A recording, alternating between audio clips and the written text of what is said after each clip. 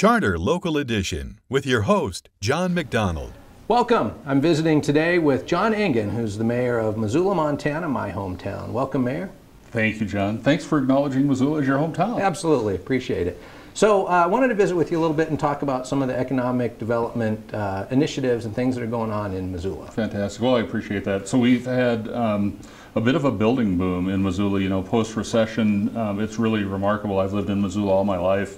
And what we're seeing today is a lot of, I think, policy and practice sort of meet. We've talked about taking advantage of infrastructure in the urban core. We've talked about our transportation systems. We've talked about roads. We've talked about wastewater. We've talked about water, which we may talk a little bit more about as our conversation ensues today. But folks are taking advantage of what we have to offer in terms of the built environment.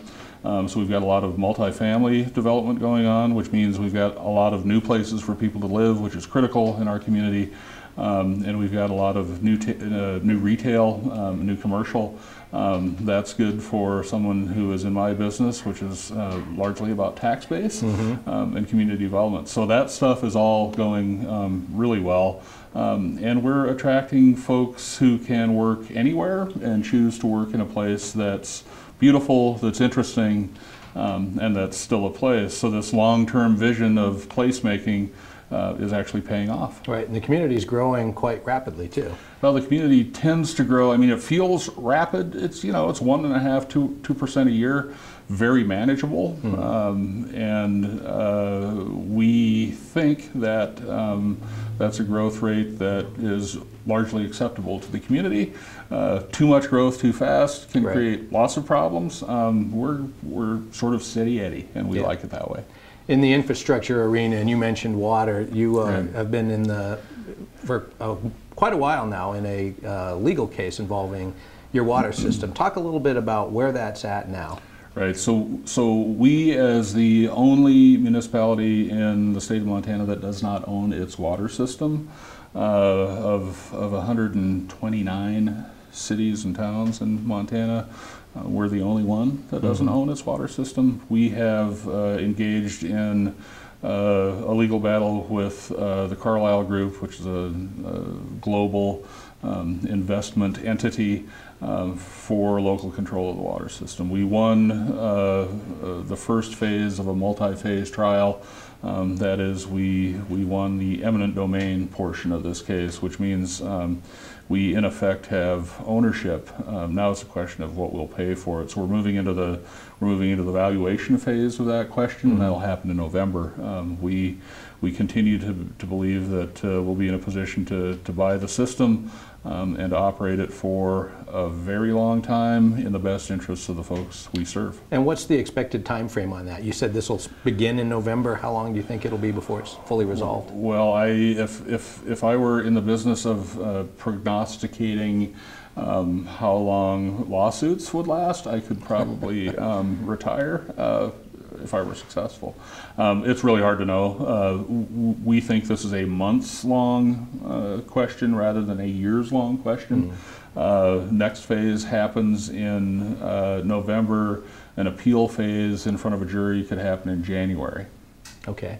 One of the things too in Missoula that's been happening is the city has looked at a lot of different ideas about economic development, and a couple of things are going on there. One involves the Fort Missoula historical area, trail systems and things like that. Talk a little bit about that initiative and what Missoula is doing when it comes to kind of that idea of how trails and that type of thing can be used for economic development. So fundamentally what we've discovered is that parks, trails, recreational facilities, the natural environment, that stuff isn't just a bell or a whistle or an amenity. That stuff is fundamental to a growing, strong, healthy community. And what we find is that entrepreneurs, that students, that business folks, that laborers, that big brains all want to live in places where those facilities exist, where they're growing, where they're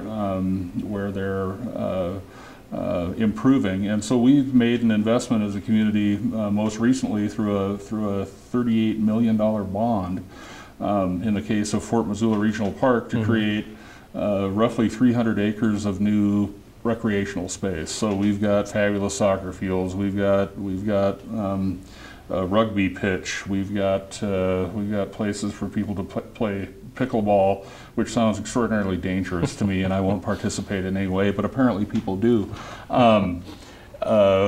We've also, as part of that bond, we've got trails to invest in throughout Missoula County. People love them. They are willing to not only pay for them, but they're interested in expanding them, they're interested in maintaining them, and they are absolutely interested in using them. So again, it's back to this notion of placemaking. You make an excellent place, you invest in an excellent place, and people will come there and want to do business there, want to live there, want to play there, want to make a life there. Right. Sounds like a unique approach that Missoula is using. Well, we're often known for our unique approach. Let me ask one of the questions I've been asking folks. You're at the League of Cities and Towns meeting, and this is a real good opportunity to visit with your colleagues and kind of talk about the issues that are facing communities in Montana.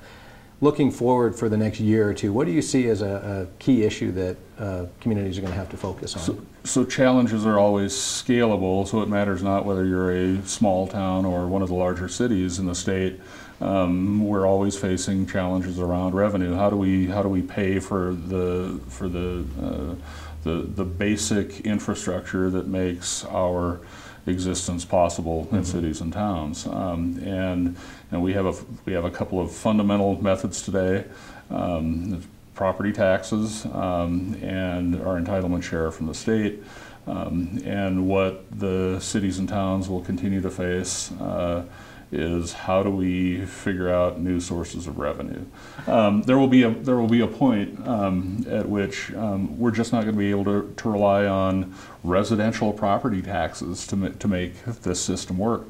So we need to keep looking at those revenue challenges, and I think that's a lot of what the League is interested in, right, is making sure that citizens, the folks who live here day in and day out, aren't paying the whole bill for the many people who enjoy all that Montana has to offer. Right. Well, Mayor, I appreciate you taking a little time to visit with us today. I've got a new Google search, pickleball. Haven't heard of that one before. We've been visiting with Mayor... Make sure you spell it right. Yeah. We've been visiting with Mayor John Engen of Missoula. Mayor, appreciate you spending some time. My pleasure, John. Thank you. Thank Good you. to see you. Good to see you. Take care. Charter Local Edition has been an exclusive presentation of Charter Communications, providing original programming.